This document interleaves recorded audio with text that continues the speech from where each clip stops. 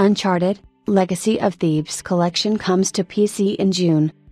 It has been quite some time since Sony first announced plans to bring Uncharted to PC with the Legacy of Thieves collection. The collection has already landed on PS5, and now, it seems that the set will finally be coming to PC in June.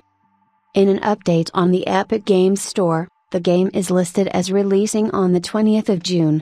Sony has not yet confirmed this date publicly, but we would expect Sony to respond by either confirming or denying this release date leak sometime this week. The Legacy of Thieves collection includes Uncharted 4 and its standalone expansion, The Lost Legacy, which tells a smaller story and is the first game in the series to not star Nathan Drake. The PS5 version of the collection came out back in January, complete with graphical and performance improvements, including 120 FPS mode, a 4K mode and other improvements.